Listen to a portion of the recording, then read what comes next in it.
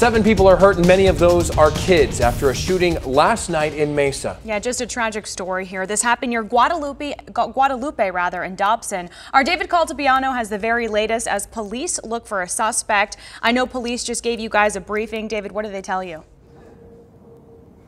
Whitney, we were learning some truly horrifying details about last night. Families were eating in a parking lot when bullets just ran down on them, and including among those victims, a 1-year-old child that's fighting for their life tonight, a 6-year-old, a 9-year-old, and a 16-year-old.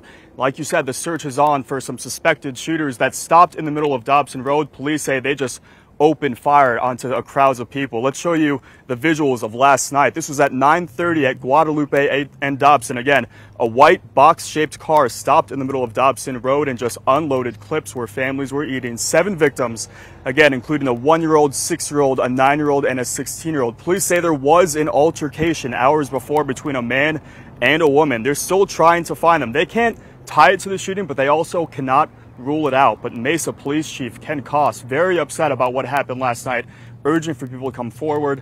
Take a listen. You know, it's a sad and it's a tragic day.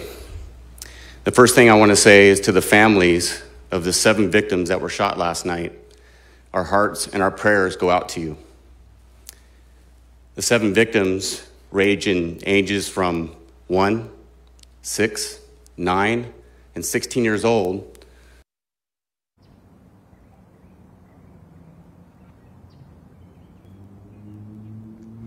And again, police believe that somebody there saw something, whether it's a video or a picture. They're looking for any type of evidence that they can, and they are working diligently to try to find these suspected shooters.